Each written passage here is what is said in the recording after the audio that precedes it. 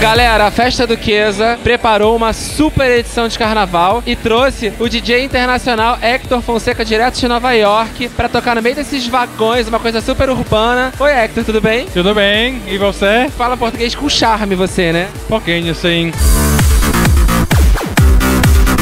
I love playing in Rio. I've been coming here since 2005 and it's really one of the best cities to play. I mean, you have the beach, the sun, the fun, the amazing music. What else can you love? Beautiful people.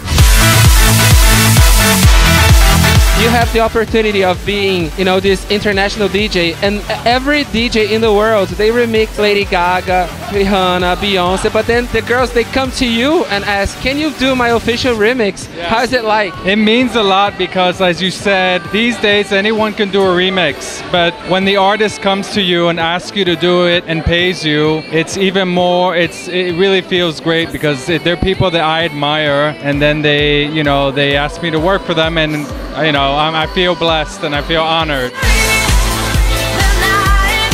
Can you tell us an interesting story about how a remix came out of one of those world's diva? One time I had an interview in one of the magazines in the US. It's a gay magazine, well known, Out magazine. And they love Out magazine in Rio. They asked me, well, who would I want to work with and remix? And in the interview I said Katy Perry. And 6 months later she saw the article and she told her management, I want him to do a mix for me. And which remix was it? Peacock. She decided that she wanted to do remixes for the gay community.